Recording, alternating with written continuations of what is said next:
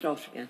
I would like to welcome everybody to this meeting of Merseyside Police and Crime Panel and any members of the public present or watching the live stream at home.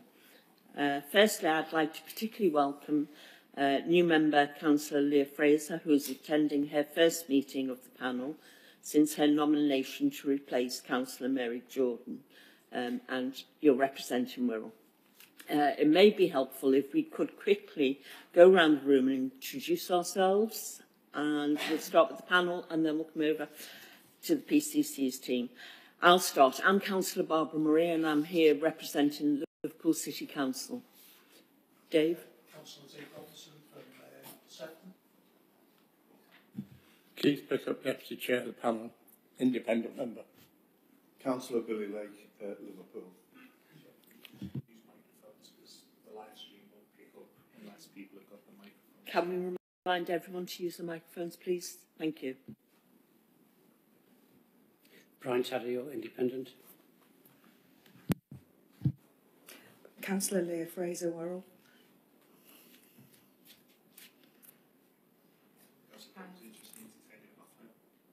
Oh. Sonia Kelly, I'm Burton Ward Councillor for Sefton Council. Paul Hooton, Council. Morning everyone, Nick Mills. I lead on the PCC's Victim Services Commissioning team, so responsible for all the victim services work that's detailed within the report today. Morning, John Riley, Chief Finance Officer, Police and Crime Commissioner. Morning, Emily's Borough Police and Crime Commissioner. Morning everyone, Sue McTaggart, Chief Executive for the Police and Crime Commissioner. Good morning everyone, James Lation. I'm the Head of Private Office to the Police and Crime Commissioner. Thanks everybody. Richard, have we received any apologies, please? Yes, Chair, we've received apologies from Councillor Powell-Wild, Councillor Klein and Councillor Hodkinson. Thank you. Right, if we can look at the minutes on pages 1 to 12. If you have any objections to the minutes from our last meeting held on the 1st of September 2022, can you please indicate if you wish to speak now?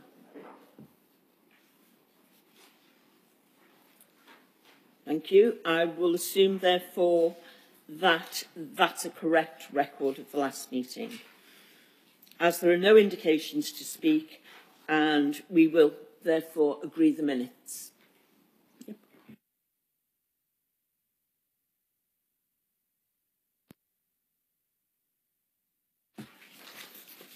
Right. Has any declarations of interest been submitted? No declarations received, Chair. Thank you. So we'll move on the agenda now to item 3A, which is the priority update, and it's our first substantive item today.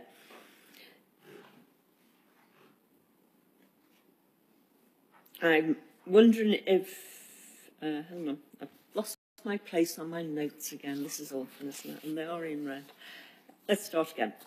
Our first substantive item today is the update on the Commissioner's Police and Crime Plan priority, and this is on pages 13 to 70 in the pack.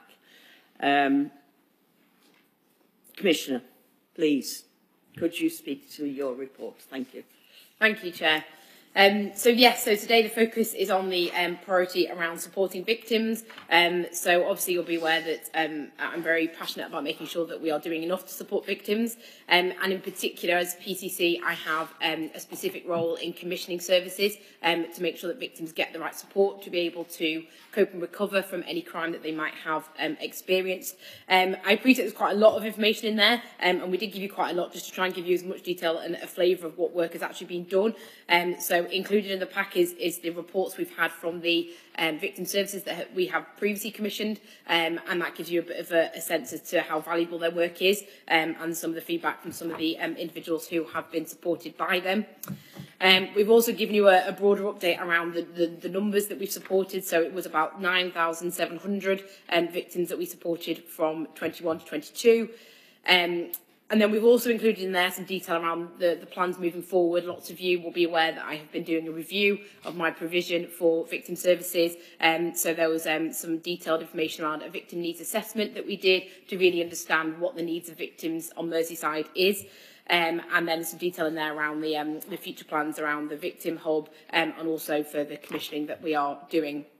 And I believe as well that you are all going to be invited to the launch event that we do in November for the Victim Care Merseyside launch, so official launch as well.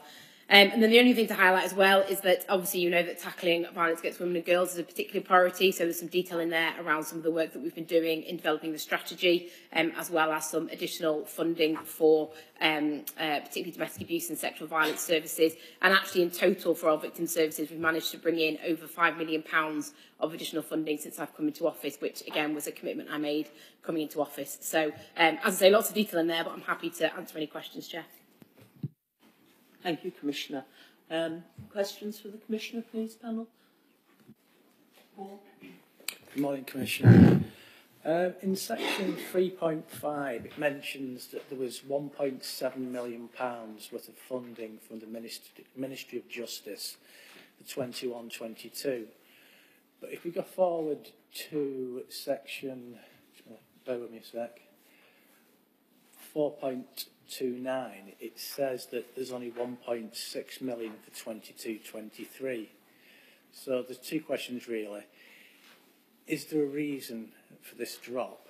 And secondly, it's 1.6 for 22-23, but given the current economic climate, this funding goes on to 2025. Will this remain static, or do you think there'll be an increase in the funding going forward? So so that's the core grant that we get given from the Ministry of Justice, which we have very little control over. I, along with many PCCs across the country, have actively lobbied the Ministry of Justice to make it clear that we need more funding. The demand for our services, as you'll see in the reports, has gone up and up and up, but that core grant has not increased, and actually we've seen a slight reduction, as you say, in the recent one. We have had additional funding put in, so again there's lots of detail in the report around particular uplift, particularly for some of that increased vulnerability like domestic abuse and sexual violence. So we have been able to successfully bid for some of that and secure that additionality. So we are seeing more money coming in, which is really positive. But obviously from a practical point of view around our commissioning cycles and being able to give sustainability and longevity, that kind of constant bidding process is not a good way to fund victim services. So we are pushing back to say, actually, you know, that core grant they've given us has not changed and as you point out, has slightly reduced. But we need to see that go up significantly if we're going to be able to offer the right level of service to victims. Nick, do you want to add anything? Just to add that the Ministry of Justice made significant changes to the way that they issued funding this year. So they split the funding into the core grant, which is the funding that you're alluding to there, Councillor. But secondly, they provided additional funding through a domestic abuse and sexual violence uplift. Some of that would have come in through the core grant in the past. So actually you've got £1.6 million, plus the Commission has mentioned additional funding, so that's another £140,000 that's been allocated on top of that amount, which the PCC has been able to allocate out and is reflected in one of the decision papers later on in the report. But then an additional £1.7 million, which has gone out to the domestic abuse and sexual violence services, which is detailed within the additional funding table later in the report. So actually it is a significant increase in funding, but not in the core grant. And the core grant is the grant funding that pays for the likes of hate crime services.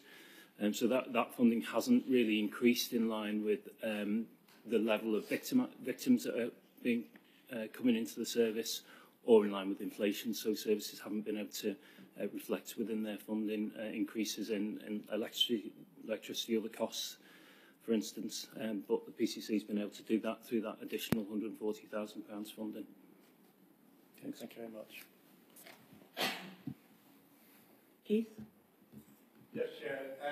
4 to 11 lists various organisations that have been funded and helped towards supporting victims.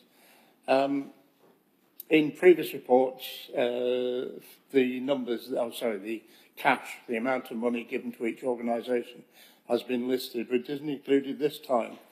And there is a tremendous variation between the size of numbers being dealt with by each organisation, one refers to nearly 3,500, one refers to around 100, so thereabouts, so don't quote me. But that financial figure being missing doesn't actually help us to look at, as it were, value for money in regards to the respective organisations and what they're contributing against all of the information that has been given for those organisations. I'd be grateful if we could have that information. Yes, I thought it was in the pack actually. If it's not there, it should be. It will have gone out on all of the decision papers that we do. So obviously when we make a decision around commissioning, it is all publicly available in our commissioning decisions, which I think you get emailed at the time. I think, do you know what page it's on? I'm sure it's in there somewhere, but if not, we'll make sure you get it because it is absolutely available and it's on the commissioning decision. So, yeah. Yes, some of the details within the decision papers later in the pack. The disparity between amounts of funding that go out to victim services is really based upon the victim needs assessment evidence base that is really looks at a number of factors, including the volume for each service, but also the impact upon victimisation of individual victims being referred into the service as well. For instance, Catch-22 child exploitation contract is one of the biggest services that the PCC commits to. It's not the highest volume, but it's got an extremely high risk in terms of young people being reported into the service. So the services all operate in a different way, and the costs therefore vary considerably across the individual organisations as well. So organisations like, for instance, Families Fight for Justice, who support homicide victims or their bereaved families, that grant is much lower, but it's a very different organisation because it's a peer support organisation rather than the direct support for victims of crime. Yes, Chair. I mean, I understand what's being said, but I hope you'll appreciate that omission from this report doesn't enable us to look at proper value for money against the particular needs of particular services, and I understand all of that. But we do need that information to enable us to properly see how it is being spent and distributed. It is there actually in the key decisions in the next item. So the decision 35 and decision 37. So on the next report, it is detailed in there. So it is in your pack, albeit I appreciate we've not signposted it in that one. So for next time, we'll make sure it's explicitly in that bit of the report as well. It might just be helpful to cross-reference things like that, because there's a lot of papers for members to navigate. I've got indications from Billy and then Dave. Billy? Yeah, thanks, Chair. 4 to 14 brings us to the Catch-22 scheme that we have running. I'm just, as a member of Liverpool City Council, reading through the very interesting detail and very interesting to read about the level of support given through this scheme. But I am, as a member of that council, very surprised to find that the largest of our local authorities isn't included in the Catch-22 programme. And it's a simple question. I'm really wondering why, and I'm really wondering what efforts we've made to recruit to the scheme the largest of our authorities. And I do say all of that with a word of caution, because the figures that are given in the annual summary and indeed the final total of 9,000 victims supported, I think that would be very, very much higher if Liverpool was included in this scheme. And so really got to ask, what efforts we've made to recruit that authority, and why haven't we come on board? So just to reassure you, we absolutely do go out to all the local authorities. A big part of the work that we try and do for my office is efficiency through co-commissioning, and so we will have lots of conversations with local authorities around what contracts we can do on a Merseyside footprint to try and get the most for well, most effective in terms of the funding, but also recognising that not everybody recognises the same boundaries that we will. So there was a huge amount of work that's being done. Nick can probably talk about the specifics, but it's my understanding that Liverpool have their own internal approach to child safeguarding and child exploitation, and so they just didn't feel that they would benefit from this particular service. So we do have those conversations, but Nick, you might be able to give more detail. The child exploitation contract is quite a complex contract because it's a co-commissioned service. So the additional funding that comes in from local authorities is actually additional on top of the PCC's contribution, which pays for some additional child exploitation support capacity, but also funds some work which is a statutory responsibility of the local authorities through the independent return home interviews, which are delivered by the service and brought into one contract. The PCC's element of the contract is a Merseyside service, so it is available to Liverpool, and it's been expressly made available since this contract was first let. Personally, I've been out to Liverpool local authorities several times to repeat the offer. It is available and it remains available to them should they wish to make use of the contract from the Merseyside element. So it's available, but Liverpool has its own funding strategy in terms of child exploitation. Are you happy with that response?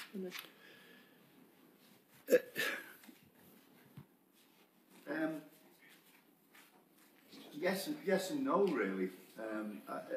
From my previous experience of having been a... Billy, can we put your mic on, please? Cheers. Sorry, Chair. Thanks. From my previous experience, having been a member of the Education and Children's Services Committee at Liverpool City Council, a lot of the work described in the Catch-22 offer dovetails very neatly with a lot of work that is going on with at Liverpool, and a lot of work that is being going on to engage with young people exploited by county lines, etc. And so I'm still bemused, really, why we at Liverpool haven't taken up that. I understand the offer's been made and we haven't said yes. I get that, but it leaves me. Maybe it's a question for me to ask back home, really, because and I think a question to you, Chair. You know, why haven't we taken part in this? It just seems rather baffling. That, especially as I know about the work going on at Liverpool, it just baffles me that we haven't engaged with this. Although, once again, I repeat the word of caution, because I think your expenditure in this scheme would be much higher, because the number of people involved would be many times higher than it is now. So. It's running well as it is, but again, it's maybe a question for, you know, for another meeting at Liverpool. So just to clarify a little bit further, so Catch-22 is a Merseyside service delivered through the PCC, and the service does operate in Liverpool as well. It's not picking up cases directly for direct support, because that's Liverpool's own arrangements.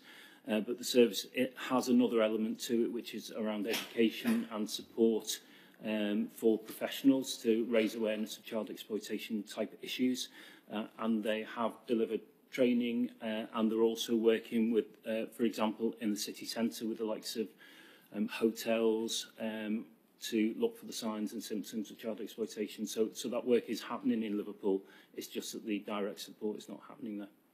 And I think as well, just to offer you reassurance, the team within Liverpool in Catch-22 will still work very closely with what service is in place in Liverpool. So they do try and have conversations and link up where appropriate to exactly do as Nick says, and deliver some of that broader support they can offer. So although it's not delivered in the same way as it is in other local authorities, there is still they do work together quite closely to make sure that everyone's getting the right level of support. Thanks for that question. I think we could literally also ask that question tonight at Education and Skills Select Committee, just so that to raise awareness really, and so that everybody's certain that the provision is sufficient. I'm sure it is, but it's as with all things, it looks like it's a gap until you really investigate it more closely. Thanks for the question, Billy. David, I think you're next. Yes, thanks, Jill. That was actually my question. I think it's been answered. I mean, one of my concerns is obviously child exploitation doesn't recognise local authority boundaries. And my concerns were how would this affect the whole of Merseyside if one particular authority wasn't involved. But I think that's been answered already. Thank you, Chair.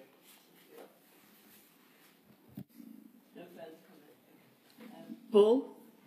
I suspect that this question's already been answered when we were discussing the Catch-22 contract, but with regard to the perpetrator programmes, it appears that only Liverpool, Knowsley and Wirral are involved. This is 5.2. Sefton and St Helens aren't involved. Is it just as simple as they didn't apply, or is there a reason? So there's been a number of domestic abuse programmes delivered across Merseyside. St Helens is actually part of one of the DA perpetrator programmes.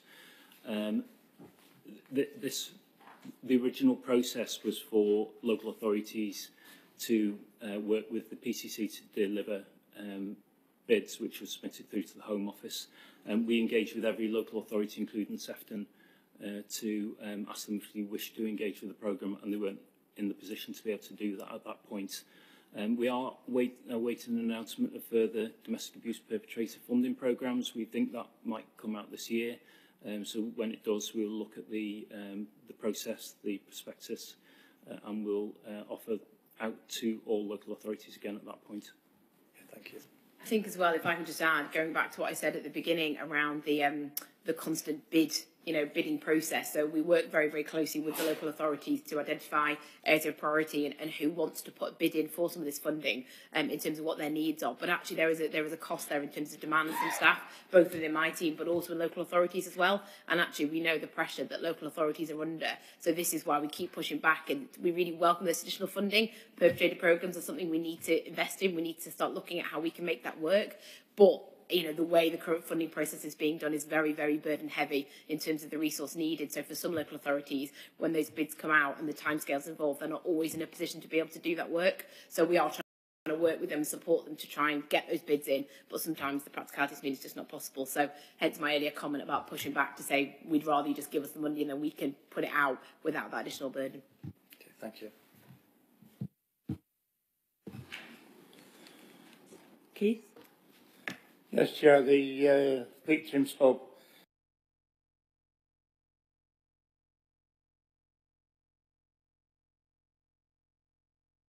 is due to, as it were, come live in November. But in effect, the changeover has already happened in that sense. How is that going? And as part of that development, you also referred to the victims panel, and I just wonder how that is progressing, if it is at this present time. So in relation to the Victims Hub, you're absolutely right. We are going to be officially launching it properly in November, but it has already gone live and we're working through, getting it embedded in and making sure it's up to scratch. Already though, we're only 3 weeks in and we're already seeing a huge response. We have had the numbers of victims that we are supporting is much higher. Some of the initial numbers we've got have been, we've proactively contacted 674 victims, and of those 372 have accepted support and they've had a victim needs assessment, and then the right level of support has been offered. Some of that is a referral onto specialist services, some of that is in-house and providing ongoing conversation and things like that. So we're already seeing a huge increase in terms of the numbers of victims getting support, which is really positive. We're still working through some of the detail to make sure it's all embedded before we officially launch it in November as well. In terms of the victims panel, yes, so obviously we were keen to try and get the victim hub in place. We are now looking at a role description and looking at what that role might look like in terms of who we would get to sit on that panel. So hopefully we'll be looking to launch that or start to advertise for that in the next couple of months, I think. Can you just follow that up, sorry, Chair? Has the force been able to identify appropriate officers and staff to support the development of the Victims Hub as a separate sort of operation rather than integral to other bits they're doing? Yeah, so absolutely. It's being treated very much as its own kind of independent unit sitting within Merseyside Police. The majority of the staff have actually come from victim support, so we brought the same staff over to sit in this local unit. So the staff will be the same as what we're doing the work previously, which is brilliant because they've got all of that expertise and that knowledge. So yeah, so that work's all done and they're working really well as a team, which is great. Thanks, Keith. Could I just ask on that item, who is actually being consulted and which dedicated subgroups will be charged with the delivery? Thank you. Sorry, consulted around? The Violence Against Women and Girls Hub. Have I got that wrong?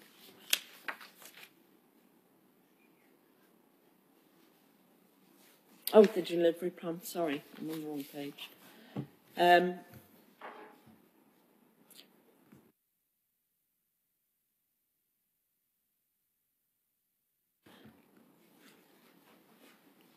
Any other questions from the panel? I do have a couple of questions I want to ask. No? Okay. Previously, we were discussing this, and one issue has come out, Commissioner, that we are interested to know a bit more around, and it's the difference between awarding grants and actual awarding of contracts, because we know contracts are very specific and the outcomes are very specific.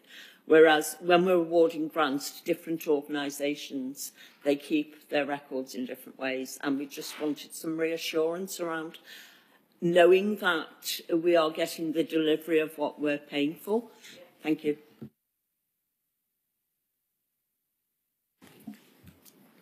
Grants tend to be given for smaller amounts to smaller organisations, and behind that there is a grant agreement with terms and conditions that everyone signs up to in terms of monitoring and key deliverables in that agreement.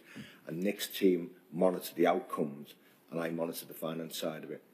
In terms of the contracts, they're for much higher values, and they're subject to the Commissioner's financial regulations, and therefore we have to go to tender for those.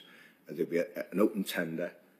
And then basically we'll award the contract and agree the deliverables in that. And again, the contract management side of it is done by Nick and his team during the course of the year with the provider. On the finance side, I'll report to the Commissioner. That's how it basically works. Thanks for that, John. Just a little further on that, is there any comparison done in terms of the value we're getting? Because even small amounts of money, we can put a value on it, can't we, and compare it with those larger spends. Do you know what I mean? Do we ever look at it that way? Yes, we do. So for all of the victim services contracts, all the services that were reported to within the report that you've got here today, they're all contract based. So they're very much based around contracted requirements. Requirements of the Ministry of Justice Victim Services grants, but also we put in place monitoring arrangements throughout the year for those services to report data back to us at specific points of the year so that we can evaluate the services that they've provided. The other smaller grants that John's alluding to that may go out through the likes of the Youth Diversion Fund, they're slightly different because we have to rely upon the organisations to be able to tell us what they're going to deliver for the funding. It's slightly the other way around, but even in those cases, all of those initiatives are all evaluated one way or another. So, for instance, the Community Foundation for Liverpool, for Lancashire and Merseyside, evaluate a lot of the smaller programmes on our behalf. On the PCC's behalf. And I suppose another question around that is, do these small amounts of grants, are they value for money? Or to turn it on its head, if they are very good value for money, are the contracts value for money? Are we getting a parity across both of those types of spend? I think in terms of contracts, because we've gone up to open tender process, that helps us demonstrate that there's some value for money there. And hopefully in terms of delivering and supporting the victims, that's how we also evaluate that. In terms of grants, often there's a bidding round, and it is about the area, the type of victims they are supporting, and also the numbers that they can support, really. So you're at that evaluation stage, that's where you're comparing, really. And then you award the grant on the expectation that they will deliver against what they've agreed to. So that's how we demonstrate value for money there, if they achieve those deliverables. Thanks for that, John and Nick. I think that's one we'll probably revisit, because what we want to be able to reassure ourselves about is that we're getting the same value from the pound, unit cost, whichever channel we go down, because there is this quite wide variety of delivery mechanisms. That's what we're thinking. Okay, just from myself again, looking at the appendices further down, and it's true in most of them, really. We just wondered how much data is actually sitting behind some of the information we're receiving. So, for example, on page 34, the Raza Razak report summary suggests 33% increase in referrals, but we're not sure what that related to. The restorative justice, 168 referrals was an increase. And on page 30, the catch-22 refers to 49 new referrals.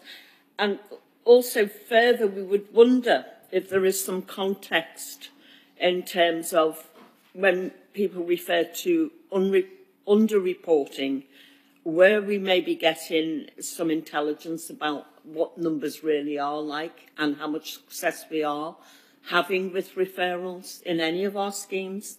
So it's just really about what kind of data is sitting behind some of the numbers reported, please. So I suppose we do a lot of looking at data across the board. So there's a lot of detail that we will gather from our commission services, which is all kind of outlined there, so you can get a sense of what referrals they're getting.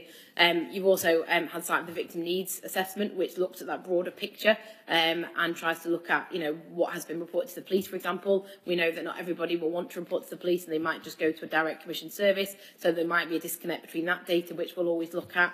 And then there'll be national data recording as well. The crime survey will look at particular crime types and identify whether people might have experienced something but don't then report it to either the police or go to a service. And then there's other surveys that I will do. The survey I did last summer about women's experiences, for example, in safety around the city centre. So we're constantly collecting data to try and add to this kind of rich picture of what the demand is for services, what the victim experience is, and we kind of constantly look and see if we need to gather more to try and make sure that we've got the information we need when we're making decisions, for example, around commissioning victim services.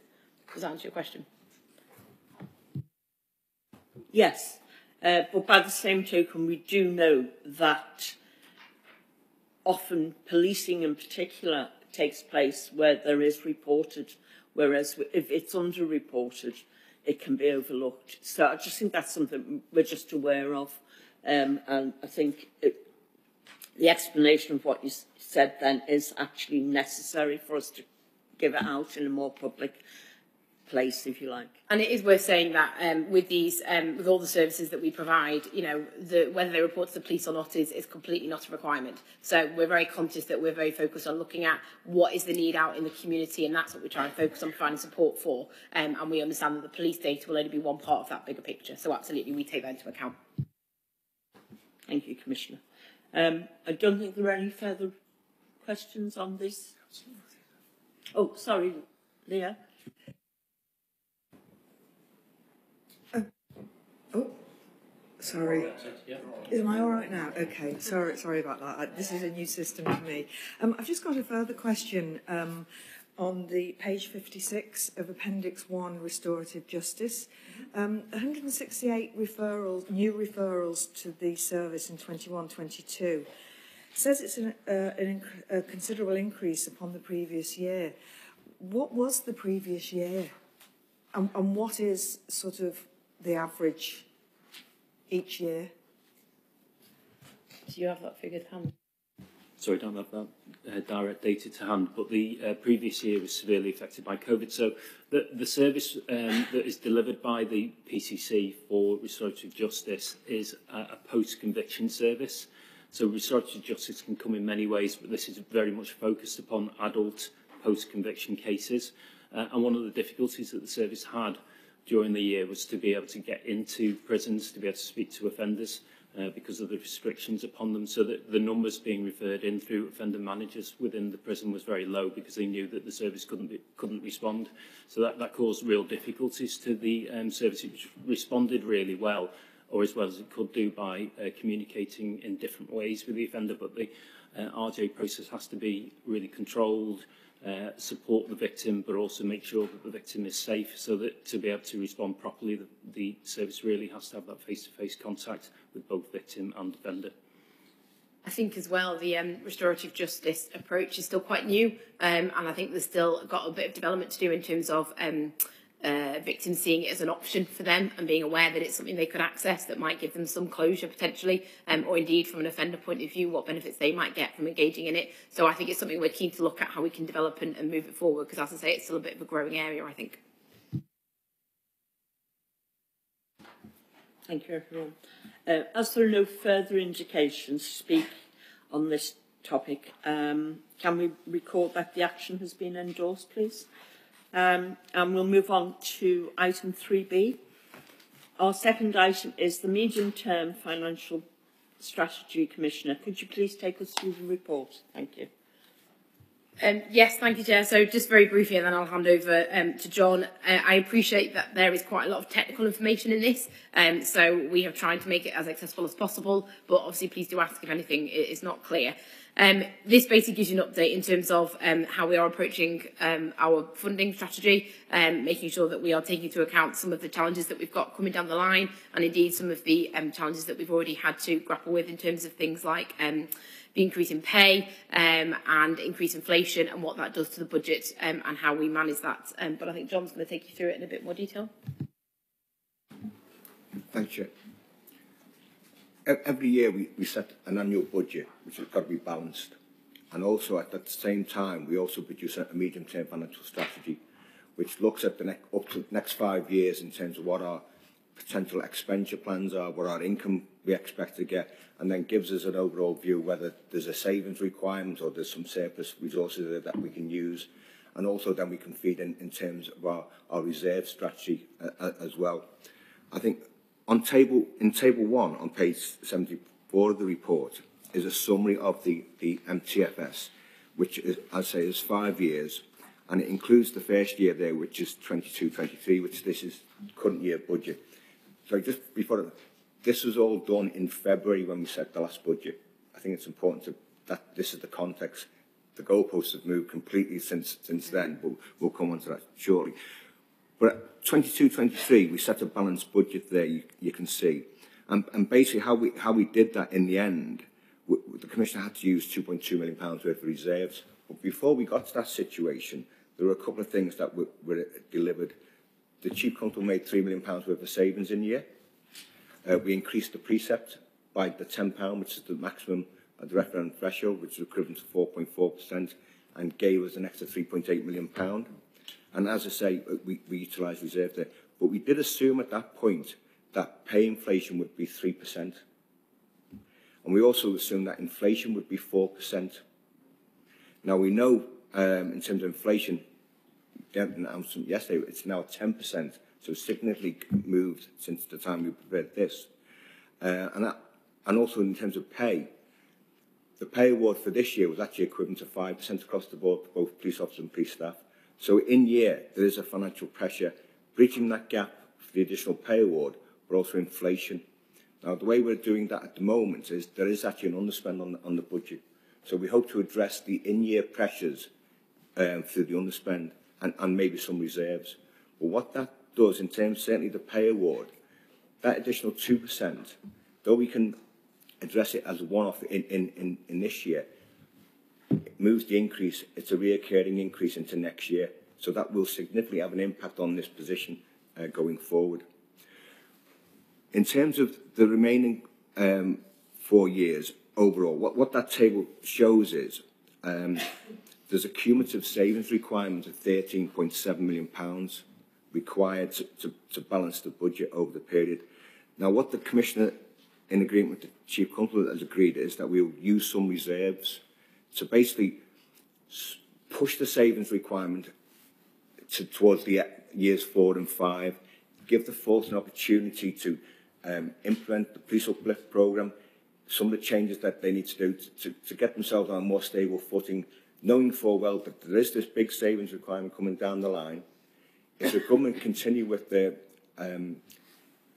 police uplift programme where you can't reduce police officer numbers, then that puts real pressure on police staff in terms of savings and de-civilisation. But we're hoping to, by pushing it down the line a bit, it gives a bit of time to consider, and maybe some of the underlying assumptions that underpin this will change.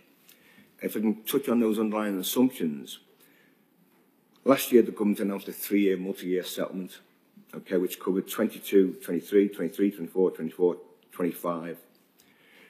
Now, a couple of weeks ago, I would have said they were fairly committed to that. But obviously, since the mini-budget and a new Chancellor coming in, basically, government departments have been asked to look at their department spend and look for savings, so that that may reopen. Hopefully it doesn't, but if it does, it can only be one thing: a reduction in Home Office budgets, which will get passed on potentially to commissioners and forces down the line. But we wait to see through the mid-term plan that will be announced on Halloween, if not before, by the government, what implications there are there. In terms of pay, I say we assume 3% in this year, but it's actually equivalent to 5%. We are assuming an increase of 2.5%, followed by 2%. Again, there's annual pay review bodies which will determine that. Though the government in the past, as you'll be aware, have set public sector pay freezes, that may come back on the table going forward. Or, as we know, the cost of living is putting pressure on employees, and they are demanding greater pay rises. So that assumption, again, could change going forward. In terms of inflation, we assume from 23-24 that the Bank of England will get inflation back under control at their 2% level. Clearly, they now recognise that that won't be possible for at least 18 months, maybe 2 years. So we'll have to adjust that inflation assumption there. In terms of the precept, the assumption is that last year the government said that they would allow the commissioners to increase their precept by £10 per annum for the next 3 years, which is what we've assumed that the commissioner will do that. But that is again subject to confirmation of the referendum principles in December to see whether the government will stick with that £10 increase. They could reduce it, they could increase it, we just don't know. But the strategy has always been for the Commission to maximise that precept. And even doing that, you can see from the tables that there are budget deficits in year, and the Commissioner is using reserves to push that savings requirement down the line. You'll know use of reserves, it's one-off. You know, it doesn't really, it takes pressure off in the short term, but medium, long term, it brings the pressure back on. So overall, there's really a challenging situation in February, but that situation has and will change going forward, and it's likely to deteriorate, if I'm being honest. We are now into the budget process. There are a couple of key government announcements that we're looking or waiting for. The first one is this mid-term financial plan on Halloween by the government, which will set government department positions, not necessarily PCCs, though there may be some guidance around the public sector pay and also referendum levels. We just wait and see that. The next big thing then is the actual settlement in December, which will tell each force commissioner what they are going to get in terms of grants, and hopefully they'll be in line with what we were told last year. If not, obviously then we have to review that. Commissioner obviously is going to consult on the precept, which will be done in January before it comes back to yourselves in February for consideration. And you have the opportunity to either support that or veto that. And obviously if you veto that, the Commission will come back with a reduced precept, which you again can consider before the Commissioner finally sets the precept. So all I can say is we started the budget process. It's going to be quite challenging. There's a lot of uncertainties compared to last year, and we wait some direction from the government. We wait for the Office of Budget Responsibilities report on the standing of the economy, what they see as where inflation will go, with regard to council tax receipts also, and also the Bank of England in terms of what they're doing with their monetary policy in terms of interest rates, because that does affect us, because we have got an estate strategy, quite an active capital programme, which is funded from borrowing, which, which is based on last year's rates, which have clearly moved in their own direction for us since we did this report. So, I mean, this will get updated as part of the budget report, and we'll report it back to you then. Thank you, John. Okay. Brian, I notice you've got a question. Can I just go first, please? I just want to ask a very simple question. When we talk about using reserves, John, would income that is raised via selling off parts of the estate become reserves? That becomes a capital receipt, and that is applied to capital expenditure. So it'd be offset against any borrowing we need to do initially. So, for example, when we sell Smithdown Lane, that will generate a capital receipt, but it will go against the next year's capital programme. So therefore, we don't need to borrow as much as what we planned. The issue with the capital receipt is actually getting to a position where we can sell the building. There's often a time delay there that we're facing at the moment. Brian? Yeah. Thanks, John. That was a good summary, and it's been quite a challenging time for you, I would imagine. Looking at a couple of questions, really. Looking at the cumulative budget going forward, I mean, is there any contingencies you're going to look at now to do things differently, rather than put the onus on the public to pay that 13.7 million? The Chief Constable has a community affairs board, which is reviewing every bit of the service and has done over the last couple of years. And you'll see there is a paper on there which updates you on where they're up to on that. There's a number of views going on. The actual MTFS you can see on table 1, that £13.7 million, the Chief is well aware of that, and there are plans to deliver that if need be, and can be brought forward if need be. But there is a savings target there of 600,000 followed by 1.2. Those plans will be delivered. So the Chief is making savings, and also within the MTFS already we've accounted for a further £3 million worth of savings that we know are filtering their way through, as we see. So savings is very much part of this, and part of the solution to balancing the budget.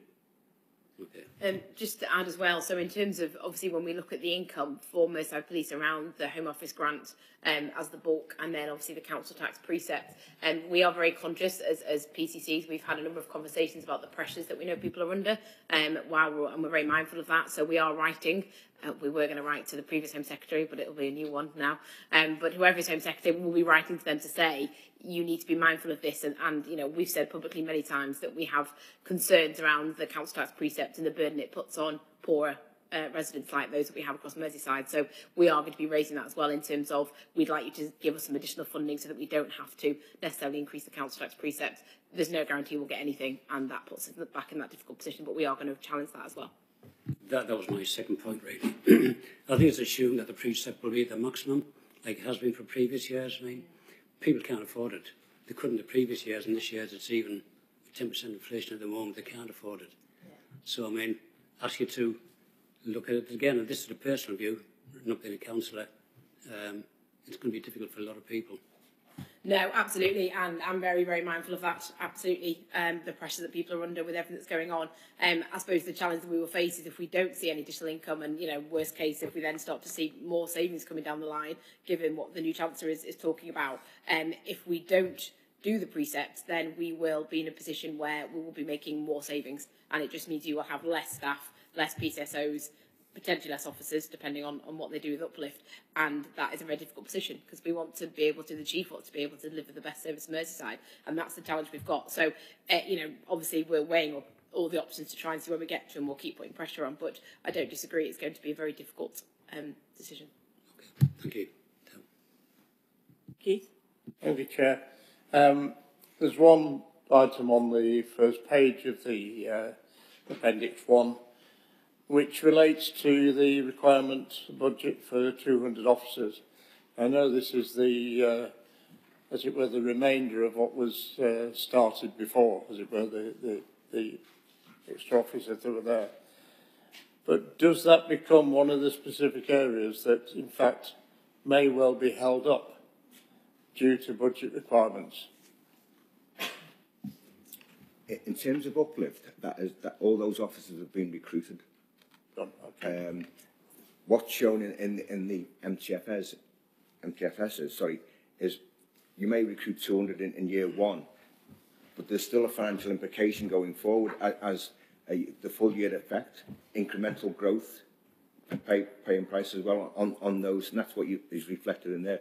But all the uplift officers that have been recruited as now, I think Merseyside is one of the few forces that actually achieved their targets, to be honest. Thank you. I thought that was the case, but yeah. And obviously currently that funding is all ring-fenced for officers, so any savings we have to make will be outside of that funding because that is ring-fenced funding that we have to spend on officers. Thank you. Are there any other questions on this item? No. As there are no indications to speak, it will be recorded this action has been endorsed, and we'll move on to item 3C, which is the Police and Crime Commissioner's decisions. Commissioner, could you take us through the report, please? Yes, thank you, Chair. So I think we've already touched on a couple of them. As I say, there's two decisions there in relation to the awarding of victims' services contracts, and then there's also a key decision around annual Treasury management performance. But I'm very happy to take any questions.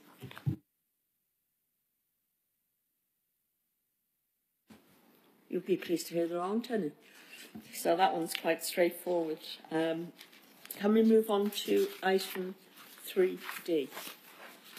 And it's the performance dashboard, which is something we specifically asked to have a look at the last meeting, and we'd like to thank everybody for putting that together and presenting it. Do we have any questions, panel? Brian? Yeah. First of all, thank you. It's a great piece of work. Good. I mean, super. A couple of little comments. Okay. The difference between ongoing and in progress is one, and the difference in colours. There's no end date on any of the tasks. Now, I'm not sure why that is. And are you struggling to, are you up to date with where you think you should be? Like, is there any amber items in there that aren't there at the moment for something that you don't think you'd be able to close out in a timely fashion? Yes, thanks, Mr. Tadeo. There is very little difference, isn't there, between the ongoing and the in progress, but we just wanted to highlight that some of these we can't really put an end date on because obviously it's for the life of the plan that the Commissioner has signed up to, and bearing in mind that that's just the feedback from the community. However, some of these issues that we need to keep on, whether it's lobbying or whether it's in terms of the progress that we're doing with regards to scrutiny of the force as well. And this is a work in progress, so there will be more of these where there's a couple where we've actually we have completed them because that's obviously they're quite clear cut. The rest, about picking some out there, about listening to the evidence and the voice of the victims. The Commissioner will be having regular focus groups and forums in respect of that. So we just feel it has been started, it's in progress, but it's not something that we want to put an end date on. The end date really for the plan is when the plan expires, which was 2024. Yeah, at the end of the Commissioner's term. Well, I thought that might be the time, actually, to be honest with you. But and I think as probably as well, obviously I do an annual report every year to reflect on what progress I've made on some of these. So we'll be doing another one this year and the year after in terms of the lead up to the next election. And then obviously depending on what happens then, so we'll be reporting regularly in terms of what progress we've made each year. And then it'll obviously be refreshed in terms of whether it's myself or a new Commissioner at that point, and the same process will apply. That was another question, but thank you for that. and I mean, sorry. So I was just going to add to that as well. As you know as well, it's only a snapshot this because you'll get the more detailed report through the pillar reports. But again, I know that you're quite keen to have just that update generally on the other pillars that we weren't necessarily bringing at the time. So you plan to publish this like every year? Or review it? This won't necessarily be published, but I do an annual report. So this is for internal monitoring and obviously for yourselves, so you can see the progress that we're making against each of the pledges. But the annual report that I'm required to do every year will probably pull out some of the detail in terms of what we've achieved in that year and that's contributing to this, that's being delivered by this plan. Okay. No, that's good. Thank you. Once again, thanks a lot. Good. Keith? On this occasion, it's not a pointed question. But a number of times in the dashboard scrutiny meetings I mentioned, I wanted to make the panel aware that I attended the last scrutiny meeting the Commissioner had with the Chief Constable and her senior officers. And I would encourage other panel members to take advantage of the Commissioner's invitation to attend, because the meeting for me was not only informative, it was actually pleasant to sit and listen to officers being open and honest and informative, backed up by the Chief Constable, who clearly demonstrated confidence in her officers. And I have to say that the Commissioner and the Chief Executive both also challenged appropriately at the time. So it is one of those things which the Commissioner has previously said would be happening, and has managed to get the Chief Constable to attend, which didn't happen previously. So I think that's a positive development in terms of the scrutiny which the Commissioner has previously said was happening. I've seen it in action, and I would encourage other members to do the same. The next one, I think, is the 1st of December, if I'm right, somewhere around there. Yes, December, yes. You can always check it out, but I think it's worth the panel noting that what I would see as positive scrutiny meetings are actually taking place with the Chief Constable and the senior officers. Just to say as well, we do obviously live stream them usually. I think we couldn't on that occasion because of a room issue, but we usually live stream as well, so if you want to watch it online, you can do that at your leisure. That's great. High praise indeed from Mr. Pickup. Just coming back to the dashboard, one of the thoughts I had was, although end dates might not be applicable, I think it's helpful to have what we call milestones to support monitoring of the lines, because if the end date is a few years away, we need to know when we're on track or if we're deviating. So I just think milestones might be a good column in here as well, and how we're going to measure those sort of things. Any other questions on this item? Right, I think we're now on item 3E, and it's on pages 109 to 114 in the pack. And could we ask the Commissioner to take us through the Community First programme update, please? Thank you, Chair. So, as John alluded to earlier, this is part of the process by which the police look at how they can make savings and how they can make sure they're working very efficiently and effectively.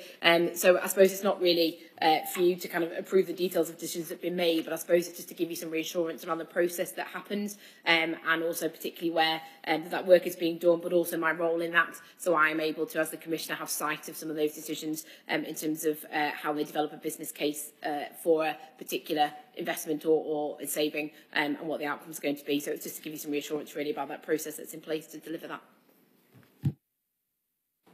Thanks, Commissioner. Any questions on this item?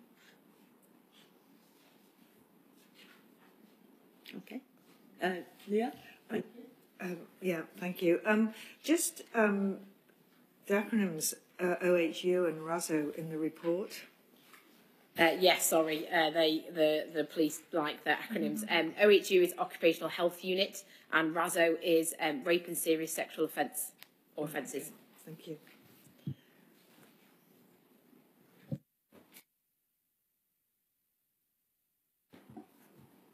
Item 3F, Estate Strategy Update. Can I have... Are you speaking to this, Commissioner? Yes, thank you. Yes, so this is just the update in terms of where we are up to with the estate strategy. Obviously, the previous estate strategy is still in place, and I made a commitment to review that. There is still a lot of ongoing work, around things like the uplift and the increasing numbers of officers that we've got now. There's a community first review that the police are doing internally. We're also looking at things like agile working and what that means around whether people are working more flexibly now. And we've also obviously got a number of the financial challenges that John alluded to that are going to be coming down the line. So we're very mindful of all of those different areas of focus in terms of what we're looking at for the estate strategy. So in detail in terms of the report is where we are up to, I suppose. There are a number of disposals that were outlined in the previous estate strategy that are moving ahead, as well as some of the continuing refurbishment. So, for example, St Anne Street Police Station, that is progressing very well. And there's a few other bits of detail in there around some of the minor refurbishments that we are doing to some of the properties. But other than that, I'm happy to take any questions, I think.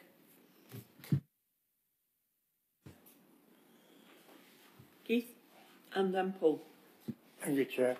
I'm aware that in respect to Galston Police Station, I think I remember last time the sale was better than we'd originally anticipated, but apart from that, I'm just wondering why it's taking so long to get a regular contact.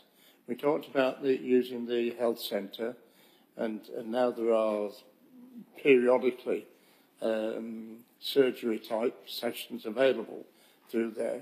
But why is it taking so long to actually provide for the people of Galston a regular contact point? So this is for the community police station in the health centre. Yeah. So unfortunately, it's been out of our hands because we've been working with the NHS, and so we had a site that was identified and there was a lot of work done. But I think the NHS then came back and said that wasn't going to work for them anymore. So they have offered us another site, which I think in some ways is much better in terms of that visibility. But unfortunately, we are stuck in terms of how quickly the NHS will move to be able to get that site ready for us and in a position where we can start using it. Just to reassure you, there has been a lot of work being done in that area despite that, because we're very conscious that people still want to see that visibility. So as you say, there have been local policing teams going in and doing surgeries there, as they have been doing around the wider area as well, and in addition to the usual activity. So we are very mindful that there is still a need for that visibility, but to a certain extent our hands are tied in terms of how quickly we can get the NHS to get the buildings ready for us. I'm sorry, go on. Sorry, I was just going to add to that, Mr. Pickup, on page 141 as well, is that there's quite a detailed outline with regards to Galston Police Station in terms of local policing teams' interaction as well, just for a bit of reassurance for the community. I think it's also just important to flag up as well, unfortunately, because of the economy at the moment, Galston Police Station was up for sale and we had accepted that sale.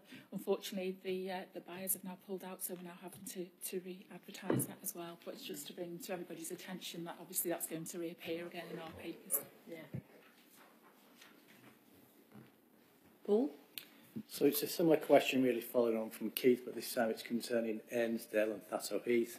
I was just wondering, when you are disposed of, is there any interest already in the sites, and is there anything in place to help the community that are going to be impacted by these losses?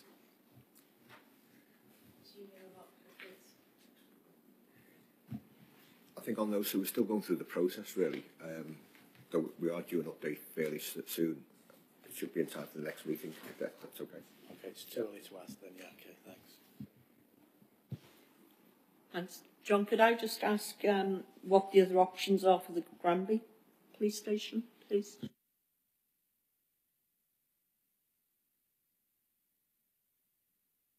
To be honest, I think that they're still being explored, to be honest. I don't go any further than that, to be honest. They are looking at every opportunity for that site, if not necessarily staying there, but also around the area. But I don't think we've come to a decision yet, but I should be aware it's been one of those long-term issues for us, with no obvious solution in sight, unfortunately.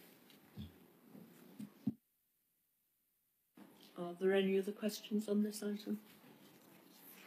No? Thank you. So therefore we will move on to item 3G, which is your update, Commissioner. Thank you. So yes, this update gives you some detail around the recruitment of Deputy Police and Crime Commissioner We've obviously previously discussed the need for a deputy in terms of the capacity and what there is to do in this role. And so this just gives you the process in terms of the outline. It's obviously live now at the minute. We're accepting applications, and there is a process for you as panel members. I think we've agreed that somebody could observe, as has been happened previously, to observe the interviews, and obviously then there'll be a confirmation hearing as well for yourselves, which we are planning to do in line with your next meeting in December. So hopefully that will work timing wise. But yes, that's the process. So happy to take any questions on it. Brian? Yeah. What's responsibilities of the role? Is that based on your previous position as deputy? So there is a role description, which I think we've included in there, and a JDQ and various other things that gives you a bit of an idea. It's probably going to be slightly different to what I did as a deputy. It's very much meant to try and support me to... I'm just finding that I can't be in two places at once, for example, so it's trying to make sure there's somebody who can make decisions when I can't be there, or can support me to be represented at events and engagements with the community where I can't be there. But you'll see in the role description there's various criteria, various things we'll be asking them to do, so it's all outlined in the job description. Yeah, I did read that, but I was quite surprised that was a part-time role as well. That was to do that sort of position, have that position and do the role. I mean, it seems full-time to me. Well, I think I'm very mindful of the budget and trying to make sure that we manage that within the scope of the budget for my office. I mean, it varies. Some deputies have been part-time. I suppose we're going to get them in place, and then we have the opportunity to review that if we find there is more demand and we want them to come in and do it full-time. But in previous experience, I've felt that 3 days a week or part-time has been sufficient to cover what needs to be done. But we'll keep it under review depending on how it goes. In that role, will it have any direct people reporting to it? No, they won't have anybody reporting to it. They will very much be supporting me. Yeah. Okay, thanks. Keith? The job description, if I can compare it to your previous experience as deputy, is vaguer, in the sense that I think prior to appointment last time, there were some areas of responsibility that the deputy was designated to have. The present job description is vaguer in that respect, and is predominantly, as you said, a support mechanism. But I'm just wondering whether, in terms of looking at possible candidates and so on, you might need to have in mind, or whether you do have in mind, any particular areas of responsibility that your deputy might well be taking on. I mean, I know, for example, sorry to go back to old days, when you were appointed, you then had a responsibility in regard to domestic abuse. Clearly, I think that's a personal interest now, so it's unlikely to be compared. But it would seem appropriate to me to have at least something in mind, where the deputy may have particular areas of responsibility, as indeed you did at that time. And that seems to be missing from there. The other aspect I would suggest, and I'm sorry to put it this way, because you probably didn't write it personally, but it does seem a little bit rushed in places. If you look at some of the grammar used in some of them, there are examples that I could go through, but there's some shorthand, it would appear, in some of the wording that is used in the job description, which doesn't demonstrate for me the greatest efficiency, I have to say. But I'm more particularly interested in those specific areas that you may be looking at. I can assure you it wasn't rushed. We went back and forth on it a lot, didn't we? So if there's some typos or areas that we've maybe missed, then obviously we can clarify that. In terms of the specific areas, so yes, when I was previously a deputy, I had a particular responsibility for victims because of that additional responsibility that had been given to PCCs. For me, I think the role of victims is very important, and that's why I'm keen to retain that as the PCC. And similarly, I think in terms of the broader role, I'm the one that's ultimately accountable. I'm the one that the public have elected, and so every decision that is made within my office is my responsibility. So I'm very keen to make sure that I don't necessarily just hand something over to the deputy and say, right, that's your job now, because ultimately I am the one that's responsible for delivering it. So that's why I've left it more broad. Having said that, I am very conscious that you're absolutely right. Depending on who applies and what they come in with, there might be somebody who brings a great wealth of experience with a particular area that maybe I have less in, and I'll be very keen to utilise that.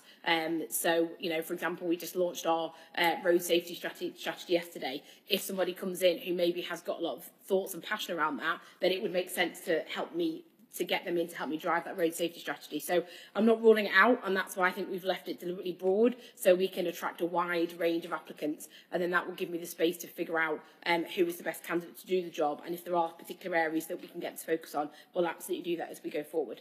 I would have thought that if you're looking at potential candidates, you would need to have something in mind which says what I want the candidate to do. And I think in terms of particular areas of responsibility, that needs to be something in mind, because it's not a case of saying, would that candidate suit whatever or think our thinking, but the job I need doing needs this sort of person to do it.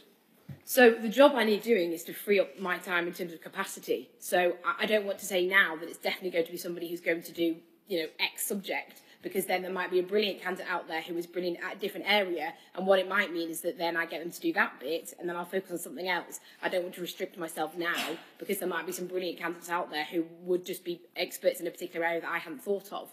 So I suppose I just don't want to tie myself down at this stage. It is something that we'll think about and we'll try and draw out in the interview, but, you know, all of the areas within my police and crime plan are priorities. You know what I mean? They're in there for a reason. They're all very important issues. And the important thing here is around how I can build capacity so we can make sure that everything in the plan is driven forward, and it's not just, you know, who is particularly interested in one area. I just want to make sure we've got capacity in the office to drive everything forward, and how we kind of divvy that up and how we spread that responsibility will be based on who we get in to fulfil that role. Okay. Thanks, Commissioner. Leah? Thank you. I noticed that the job is advertised 3 days a week. And taking on board what you've said about the role being supportive to you, could we not look at it as some sort of change the job to a PA, which from what you've said is what you seem to need, and we could then reduce and have a cost saving with that? It does seem that without, you don't know whether you're going to give this person a specific role or responsibility. And there's been a lot of talk about supporting you. So I just wondered whether that would be a way of saving money. I don't need a PA. I've got a fantastic PA already, so that's definitely not the role. It is, or office manager, yes. It is. It's very much about somebody who can make decisions if I'm not there, or somebody who I'm confident can go and represent my office at a community event, for example, or if there is decisions that need to be consulted on, there is somebody who can be in that room to share what my perspective might be. So they will work very, very closely with me in terms of being able to represent me in those meetings. So it is a big role. Do you know what I mean? I am asking them to deputise for me, so they would absolutely have that ability to make decisions. To a point, there are certain things they wouldn't be able to do. So I think it is a big role, and which I've deliberately tried to keep it at 3 days, as I say, to try and manage the cost, because I'm mindful of the cost of the office. But I do think it's the role that's needed, and hopefully the role description kind of outlines that. Sorry, Sue, do you want to? Yes, thanks. Just to add to that as well, I think it's important that this individual, that the office staff are actually politically restricted. Yeah. So that would also limit their abilities to support the Commissioner, you know, depending on the nature of what she was involved in. So that's why it has to be a deputy rather than just somebody within the office. Thank you, everyone. No further questions. Could I just make a comment? It's to say thank you, because we have, as a panel, been wanting you to appoint a deputy. And so it's great that the process has begun. And just to echo what Sue has just said, this is a political soundboard as well as anything else. And I accept what you're saying, Commissioner, is that you will need to review the detail of the role once you have made an appointment, dependent on the experience and skills that person brings to the role. And I think that's acceptable.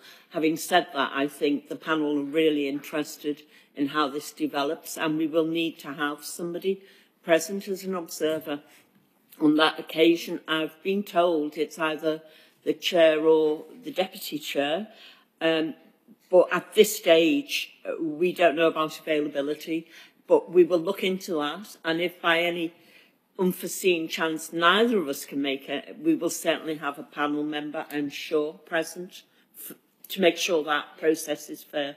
Yeah, because of the political sensitivity around it in particular. Are we all okay with that? Yeah. Thank you. So we go now to item 4, which is the governance arrangements. And can we have an update, please, Commissioner? Yes, so I think the answers are all in the document. As far as I know, they're all up to date now with all the detail. But yes, happy to clarify anything or follow any questions. Do we have any questions from the panel on this? No? Oh, that's a nice straightforward one. And I think at this point it's okay for you and your team to leave, Commissioner, because I think the rest is our business in-house. Thank you. And thank you all for your time today. It's been a very good meeting. Thank you.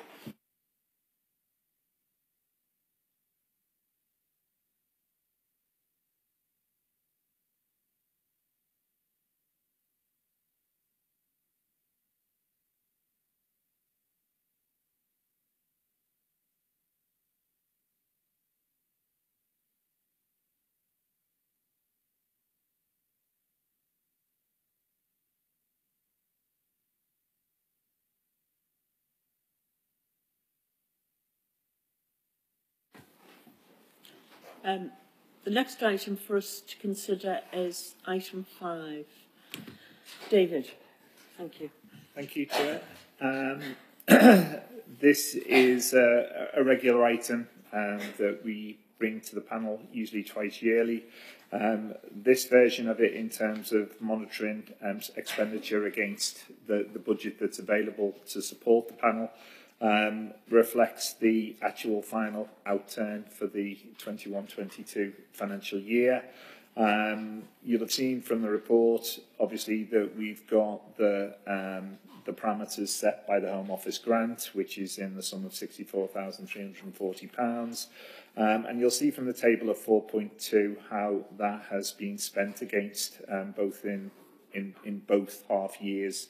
We're required to put a claim into the Home Office on a twice yearly basis. But the final outcome was that there was a variance of just over £2,000 above the grant figure, which, as has happened in previous years, has had to be absorbed by the host authority. It was a figure that was lower than the previous year, but I think that can be explained by the fact the demands in the previous year, 2021, were greater. The panel met more, and it was the period in which there was remote meetings and the challenges that had to be supported in relation to that. The panel met less in 21-22, but I think just to make members aware that obviously the costs that face the host authority are subject to current events, and that there is a likelihood that there may be a similar variance, if not a bigger variance, for 22-23. So the information is here for the panel to note, but also to agree that you continue to receive twice yearly updates. So we'd intend to bring you a further update once we've got the confirmed first half year figure for 22-23 in terms of the budget monitoring. Thanks, Chair. Thanks, David. Do we have any questions around that? No. Therefore, do we endorse the financial outturn for the financial year 21-22? Yes. And B, do we continue to be provided with panel twice yearly, updates twice yearly on this issue? Yeah, thank you. Therefore, we are happy for it to be recorded that we endorse these actions. Item 6. We do not have any other items of urgent nature, so I would, unless anybody else has, I would like to close the meeting and thank you all for your attendance and see you next time, if not before. I believe there is a launch, the hub launch that Sonia mentioned. Do you know what date that is? I haven't got my diary with me. I just know it's